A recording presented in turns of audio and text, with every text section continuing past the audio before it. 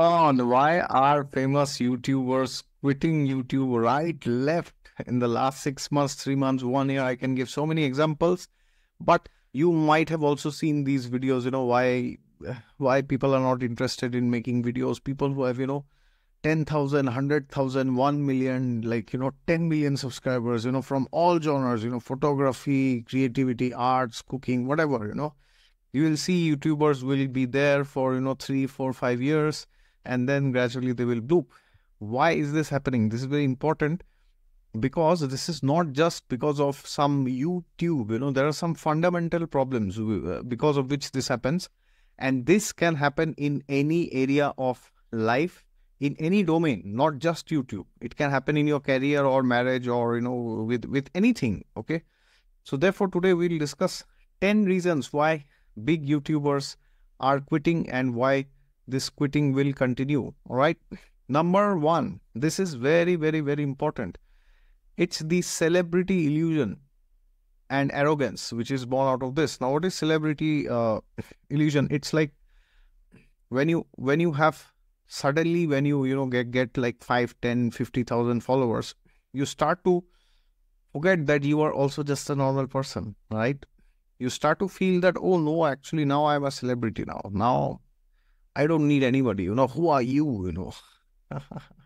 Even if you unsubscribe to me, nothing will happen. I have, 1 million followers. What does one person unsubscribing, what will you do? But what you forget as a YouTuber is, as they say, na boon boon se sagar banta hai. Every drop is important in the ocean, right? So if you are behaving very arrogantly and you start to think you are like a devata or somebody, or you are like God, that you should be worshipped, then this is problematic. Then what happens is, you will start taking YouTube and also people cheaply. You will start taking your family members or other people cheaply, your subscribers, your clients, your business partners, other YouTubers, everybody, and then you will fall down one day. All right, because as the Bible says, pride cometh before the fall, I guess. So don't become arrogant. The best solution is, even if you have 10 million followers, you need to understand that you are just a normal human being. And the goal of human life is not to gain followers. It is to cultivate spiritual wisdom and go to God ultimately. All right. So be spiritual and keep yourself grounded, and always associate with people who are more superior to you in knowledge. Only then you will be humble. Otherwise, pride will get into your heads. Okay. Now, number two, you started off with something. Okay, so you were passionate, you were interested to share something, and you started some hobby, skill, whatever, or you just like to talk. But now, what you are doing is, instead of being that original you are just running behind name and fame, which means, suppose you are interested in a particular topic. Now, you are not putting videos related to that topic anymore, but you are putting videos which give you more views, more name, fame, power, position, and all this. So because of that, what happens? The original you is dead. Okay, and so if you are not there, so who's there in YouTube, right? So therefore, it's not wrong to make videos which give you, more viewership. Nothing wrong with it. But if you only make those videos which give you like name and fame, and if you don't make those videos which you like to make, just because they don't give you much viewership, then, well, there's a big crisis there. Okay. So let me give an example in my channel. Like 2 days back, I made this video, or not 2 days, I think three days back. Mars, Jupiter, Rahu transit. Okay. So within 1 day, it got some 17, 18,000 views. Okay. But if you see 4, 5 days, 1 week back, I made one video, Vishnu Sahasranam. How much views did it get? Hardly 2, 3,000, right? But I did not think before making that video, and I already know that people will not watch that video, but I still make it. I still made it because that is something which I am really interested to talk about. It does not matter for me if one person sees that video, or 500 people or 50,000 people. Okay, because these are evergreen, timeless videos. Whoever in some part of their life, in some time of their life, wants to read the Vishnu Sahasranam, or they are not inspired to read it, then if they see that video after 100 years, when I am not there in this world, when none of you watching this video now, you are also not there, then still that person will be benefited compared to that, transit video which gave like 18-20,000 views in one day. Okay, that's over. After the transit is over, that's gone, right? Number 3, this is very important. You do not take a break when required. Okay, very, very, very important. You should take a break when life is demanding other things from you, because depending on your horoscope, your dashas and your destiny transits, you might need to focus on some other areas. Like, for example, if you think you are doing YouTube too much and your mental health is, dragging, it's going downhill, then you should take a break. And you should not just, keep pumping videos all the time. Or maybe, there is some other area of life which needs some attention. Like, you get married, or you have children, or your parents' health is suffering, or, there is some other crisis. And then you don't attend to that.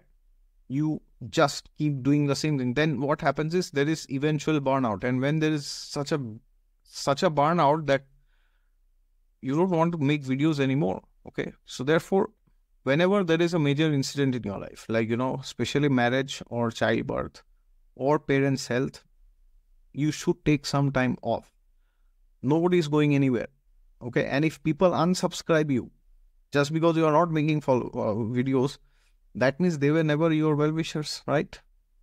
So therefore, don't be fearful because, oh, what will happen? Everybody will unsubscribe me. I'll go back to zero.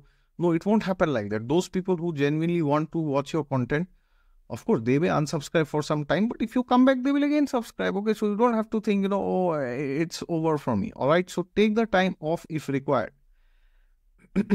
Number 4, this is very important. You do not have a life outside of YouTube. All right, YouTube has become your life and soul. From morning till night, only thing you are doing is YouTube.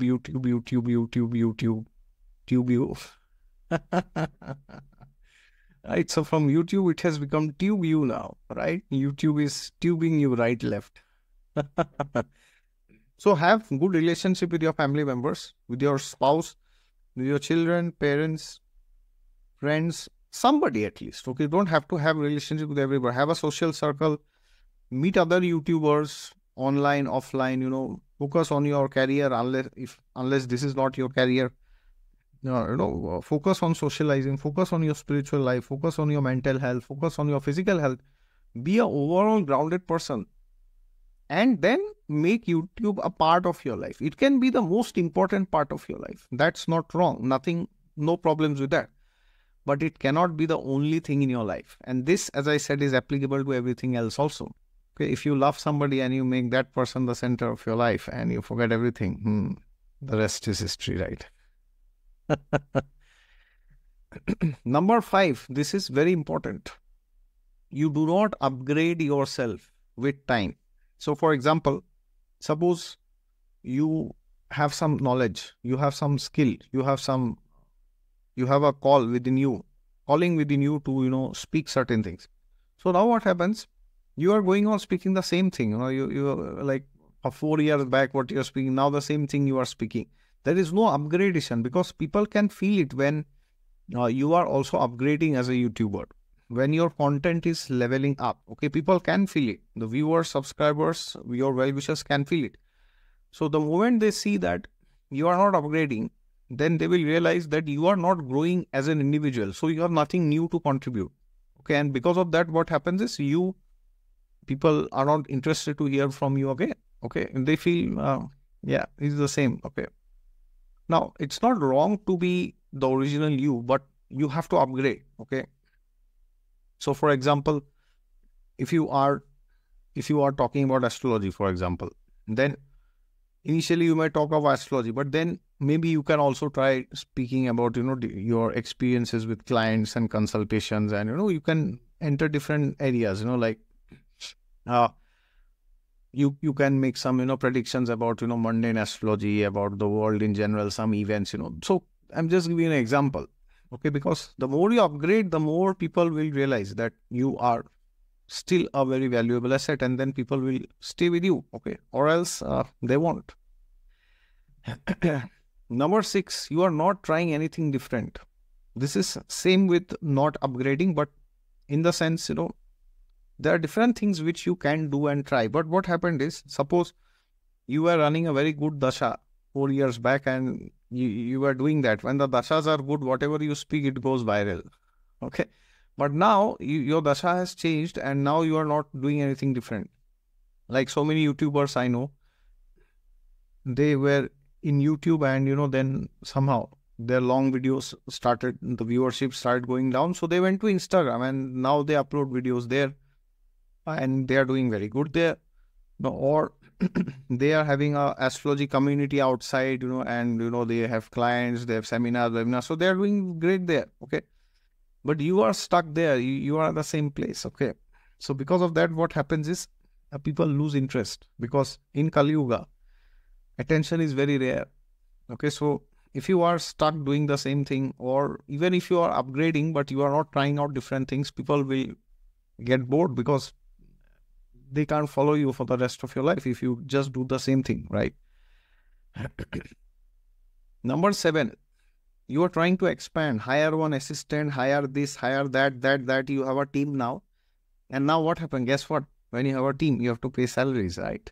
So then your creativity is lost, because now again, going back to point number 2, now you will only make videos which give you more views, because that will give you more ad revenue, that will give you more business if you have a product or services, and then you can pay salary to your assistants, right? Your employees. So because of that, what happens is the original you is lost. All right. So expansion is not a problem, but over expansion is not recommended. And here I would personally recommend you, if you are planning to expand, try using technology first. Like for example, you might have seen from last 7 to 10 days, the audio in my videos is exponentially better, much better at least. Okay, 2-3 times better. Why this is? Because I record the video, then I put it into Adobe Podcast. Okay, now, and then I download it back, and then I upload it rather than directly uploading. So now that Adobe Podcast costs me around 9 or 10 euros a month, which is in Indian currency around 800-900 rupees. So approximately 1,000 rupees, which is not a big deal, right? But now suppose if I would hire an assistant to, do this audio, that audio, how much would I have to pay that person, right? Much more than 1,000 rupees, much more than $10, right? Maybe 10 times more than that. But now I can do the same thing using technology, okay? So therefore, use technology and try to minimize the number of people that you hire. Otherwise, you will get lost in expansion, okay? Now, of course, this is not to discourage you from hiring others, but be very careful when you hire, okay? If you earn like 1 crore rupees, I would suggest you monthly, yearly, if you are earning 1 crore, don't hire somebody who you have to pay more than 10-15%. That's very dangerous. So suppose you earn like 50 lakhs a year from YouTube, and then you are hiring, somebody who you need to pay like 20-30 lakhs. That's it. Gone. Okay. You will fall eventually. Number 8, over monetization and over marketing.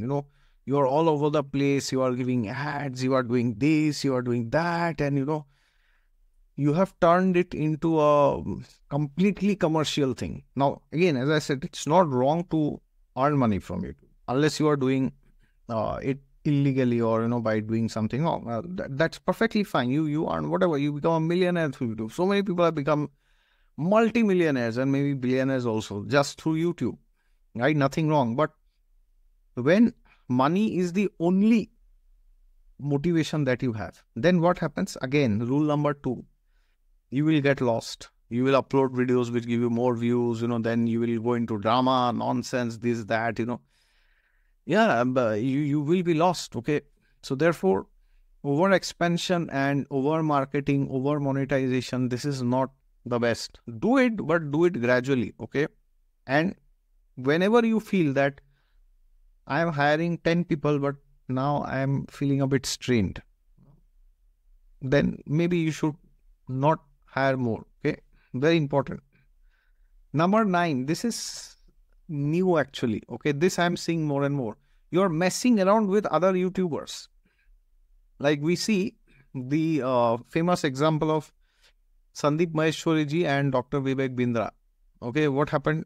Sandeep Maheshwari, he did something against Vivek Bindra, and Vivek Bindra then did some. So now when this nonsense went, what happened? Both of their viewership is down. You go to their channels, you see their views. I mean, it's very bad. Okay, I mean, and people want masala, spice, so they will discuss about it, 3 months, 6 months, and then the people will forget about it. Now, if you ask somebody who remembers, who cares at all, right? What Vivek Bindra says, what Sandeep Maheshwari says, no, nobody gives a damn. Okay, but what is happening is when you mess around unnecessarily, then yeah, you are like losing it. Okay. Now, of course, I'm not saying that Vivek Bindra is right or Sandeep Maheshwari is wrong. I'm not saying all this, but of course, if somebody is doing nonsense against you, then you might have to take legal action. Nothing wrong with it. Okay, but that should not become your fundamental focus. Or you, as an YouTuber, you may protect yourself. You may go and defend yourself. If somebody tries to attack you or spread false news about you, that's fine. But you should not go and, outwardly go on, like, that's not your job, all right? Of course, if some YouTuber has spread some fake news, false news, you can say in general that these things are going on in society and this is not good. Be aware of it. Nothing wrong with it. But you should not go and, attack personally and do all this. Even if you do, it should be extremely rare, and, you should do it in a way that the issue is solved rather than, attacking an YouTuber. Because imagine 2 YouTubers with, one YouTuber has 20 million and I think Sandeep Maheshwari has around 28 or whatever, 29 million. Imagine they are fighting, then what happens, right? All hell broken loose, right?